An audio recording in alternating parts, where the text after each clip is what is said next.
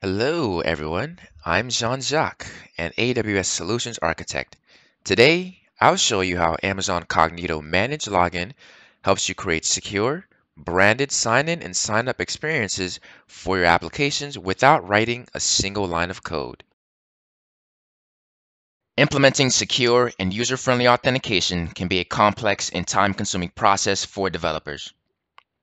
Designing and maintaining custom authentication implementations, including features like passwordless authentication and localization, can be challenging and divert valuable resources from your core application development.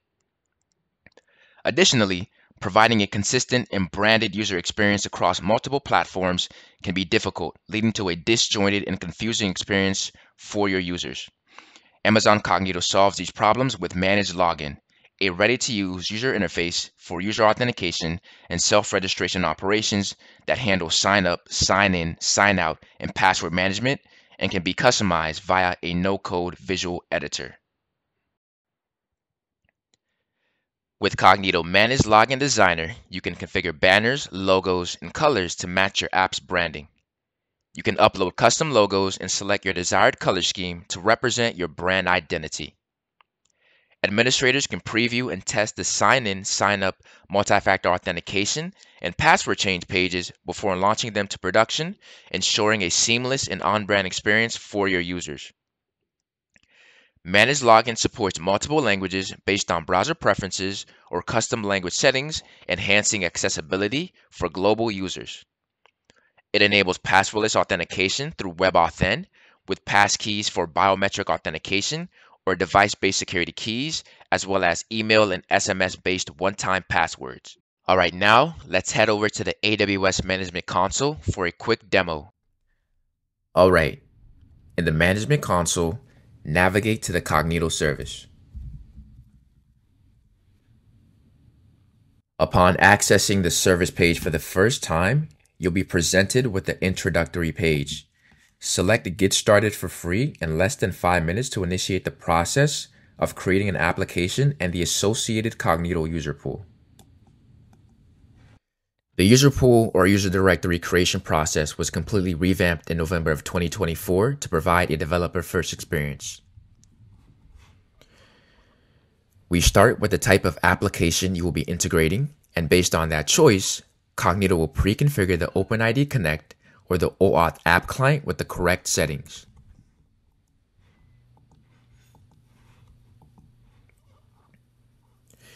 You can also configure attributes that the user can use to register and sign in.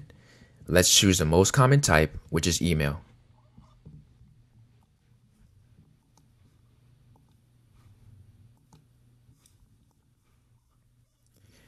And for the return URL, we can leave this blank for now. And finally, click on Create User Directory to create the user pool/user directory.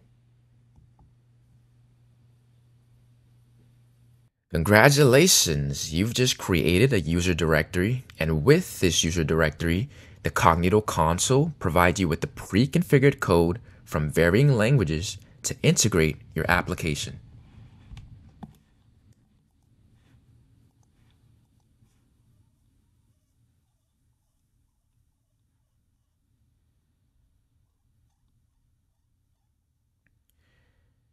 We actually also have a live login page for this application, and we can access that by clicking View Login Page.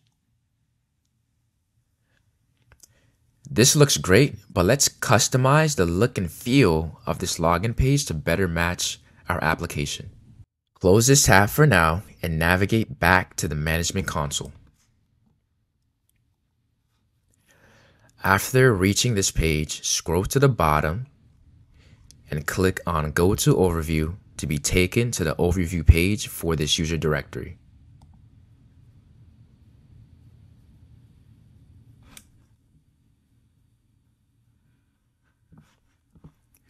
Once on this page, locate the recommendations titled Apply Branding to your Managed Login pages and select Configure Styles to access the Managed Login page settings. This section displays the current style configuration for your user pool. These styles determine the appearance of authentication pages across your app clients. Each app client can be assigned a unique style. To implement a new style, select Create a Style and choose your target app client. You may also access the branding editor through the app client's menu within the detailed settings. Select the style ID to view the General Information tab for the style associated with the created Cognito user pool user directory. This interface presents a preview of your current login page configuration. Additional tabs include Foundation and Components. The Foundation tab provides CSS-like styling options for core page elements, including form alignment and grouping. The Components tab offers customization options for individual interface elements to ensure consistency with your application's design.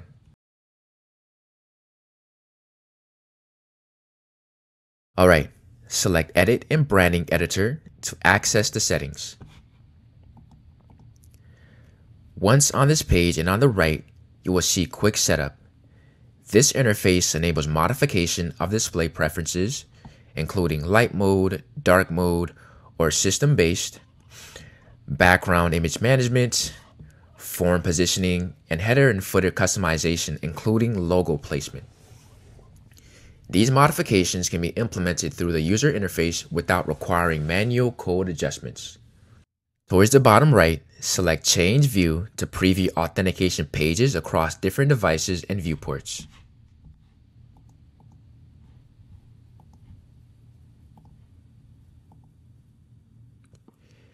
You can view sign in, sign up, and multi-factor authentication pages in phone, tablet, or custom viewport sizes by adjusting the width and height settings.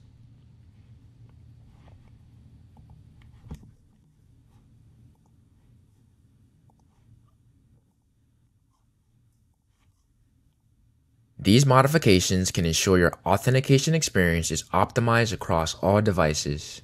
Now, let's make some changes to this authentication page. On the right side, let's switch the display mode to Browser Adaptive.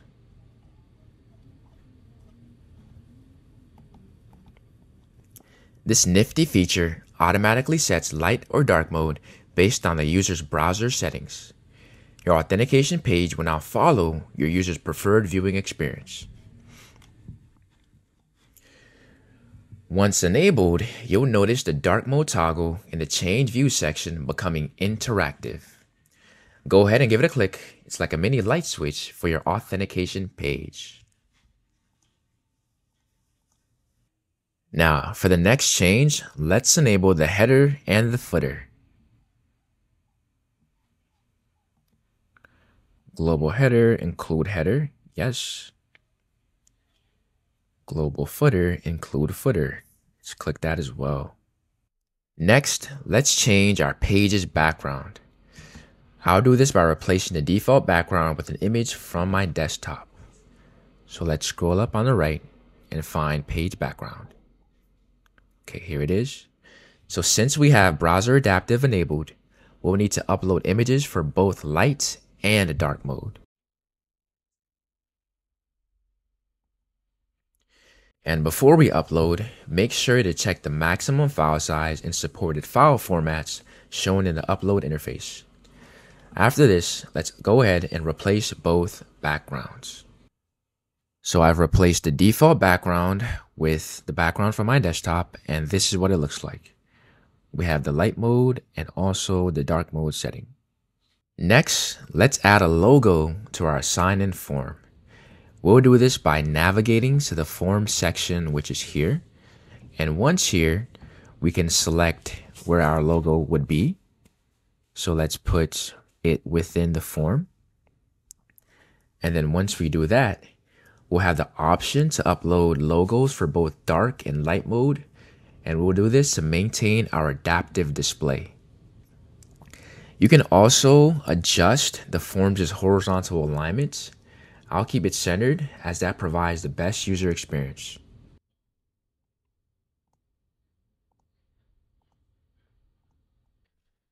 Now, we can further enhance our visual design by customizing the next button and changing its color to better complement our background. And we can do this by navigating here and changing and putting in the corresponding hex codes, or we can click on the color and scroll through the colors and pick a color that better represents our background. For dark mode, let's stick with something like this. And for the light mode, let's choose something like this. So this is what the login page looks like so far. We have the background modified, we have the logo up top, and then also we have the header and also the footer at the bottom. So I'm not quite satisfied with the appearance of the header and the footer. So I'm going to disable these options for a cleaner, more seamless view. So I'm going to scroll down to the global footer and header section and disable these settings. Okay, but it is worth noting though that the header and the footer section do provide additional spaces for logos. And this flexibility allows you to choose the layout that best suits your design preferences. But this is what it looks like without the header and the footer section. Next, let's enhance the form container. The form container is this white space here for the light mode and also this dark space here for the dark mode. And to do this, I'm going to navigate to the top here. I'm going to click on View All Settings. I'm going to then click on Components. And then you should look for Form Container, which is here. I'm going to click on this. And this will take me to the editor for the form container. And we can modify the settings here. So on this page, the first thing I'm going to do is toggle the page button down here to get the full page view. And then also, I think I want to make this a bit transparent, right? So I'm going to scroll down. I am going to locate the asset and the color and the version that I'm working on, which is the light version. I am going to modify the background color, the transparency. I'm going to put this to 50%. I also want to modify the border that's around the form. And let's put that at 50% as well. And this is looking a lot better. It incorporates more the background of the actual sign-in page. As another note, you can actually have an image be presented in this form. And the way you would go about doing that is if you scroll up, if you click on Show Images here, it's going to showcase the default image for the login page, but you have the ability to replace that with an image of your liking by scrolling down to the version that we're working on and by clicking the Replace for the background image. And then if you click on this, you'll have the ability to replace it with an image of your liking. But I much prefer the transparency of this version, so I'm going to keep that as is. And there we have it, our authentication page customized with logos, images, and colors. Let's preview how these design changes appear across our other authentication pages. So at the bottom here, let's select our other pages. So sign up page, this is what it looks like. MFA options, this is what it looks like. We can also preview on the other devices. So on mobile, this is what it will look like. On tablet, this is what it will look like. And then if we had a custom viewport, we can modify that here and view what that would look like there as well. All right, so let's save these changes that we've made and continue on with the next step. After customizing the visual elements, I want to configure additional authentication options. I've navigated back to the overview page for the created Cognito user pool. Here, I want to open up the navigation pane. I then want to select Sign In under Authentication, and this will direct us to the sign-in configuration page. On this page, you can adjust the settings for choice-based sign-in, which provides users with more options for authentication or identity verification. To configure the authentication methods, select Edit and choose the options you want to support. These modifications allow you to tailor the sign-in experience to best suit your application's security needs and user preferences. I'm looking to configure the choice-based sign-in, so what I'm going to do is click on Edit for that. And once on this page, I'm going to select Passkey under Additional Choices. This enables WebAuthn-based authentication, allowing users to access your application through the Manage Login page using their device's biometric authentication like fingerprint or facial recognition or security keys for a passwordless sign-in experience. Once enabled, Manage Login automatically handles passkey registration for new users by prompting them to set up a passkey during account creation. However, for existing users or administrator-created accounts, users will need to sign in first with another authentication method, such as a password or passwordless OTP, before they can register a passkey. Alright, so let me save this setting.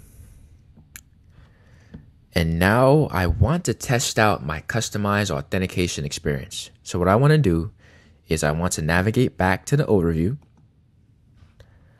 I then want to open up my login page. So down here, click on View Login Page, and this will open up the customized login page in another tab. When accessing the authentication page, you'll see a sign-in form. For new users, there's a Create an Account option available. Let's start by creating an account to test out our customized registration experience through Manage Login. Once here, you'll be prompted to enter an email address and create a password that meets the password policy requirements. After entering these details, a verification code will be sent to your email address for confirmation. Once you've registered an account, you should receive an email containing a confirmation code. Copy that code and paste it here, and then proceed to confirming your account. So after confirming your email with the verification code, you'll see the option to set up a passkey. This appears because we enabled passwordless authentication earlier in our configuration.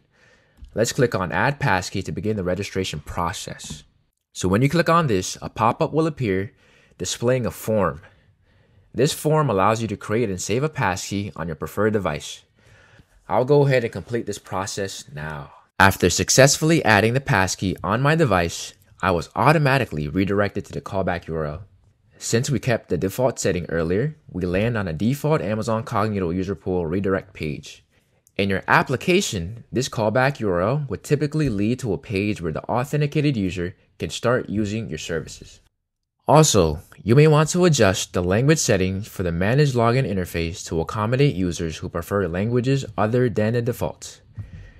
To customize the language for the Manage Login, you want to locate the URL you distribute to users for accessing the login page. So the URL is up here, and what you want to do is you want to add a lang query parameter to the URL specifying the desired language. So for example, to set the desired language to Spanish, what you want to do is put in ampersand lang equal the desired language. And for Spanish, that's going to be ES. And as you can see, the language for this has been changed to Spanish. All right, to conclude, we've walked through the entire process of setting up and customizing Amazon Cognito Manage Login for user authentication. This includes creating a Cognito user pool or user directory in App Client, customizing the look and feel of the login pages, configuring authentication options and sign-in methods, implementing language customization, and finally, understanding the user flow from login to successful authentication. By leveraging these features, you can provide a secure, user-friendly, and customized authentication experience without the need to build and maintain your own authentication system. This managed solution allows you to focus on developing your core application features while ensuring robust user authentication. Thank you.